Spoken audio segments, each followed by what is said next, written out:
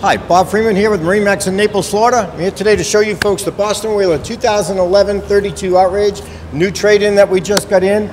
It's in very, very good shape. It's powered by the twin Mercury 300s, large T-top on it as well. Let's hop on board and see the rest. Here we are on board the 32 Outrage. Let's start at the back of the boat. Again, the Mercury twin 300. Very, very big engines for this boat. Very fast boat. Great hole shot on it as well. If you're just going out to a ride or go to the beach or go to get something to eat, you get the nice bench seat that goes across. It folds up, goes completely out of the way. So if you're fishing, you get rod holders all across the back. You've got a live well here, and then also on the opposite side, we've got the little prep area. A huge live well on here, so you are not going to run out of bait. I guarantee you that. So nice prep area, big large sink. Fish boxes in the floor, and as we move to the helm, you've got twin Raymarine touchscreens.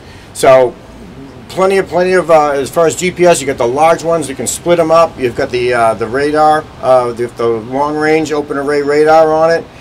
You've got an autopilot on it, and automatic trim tabs. You've got pretty much anything you need. Fusion stereo, so you're locked and loaded pretty well. We've got two jump seats, which are actually pretty handy for extra seating.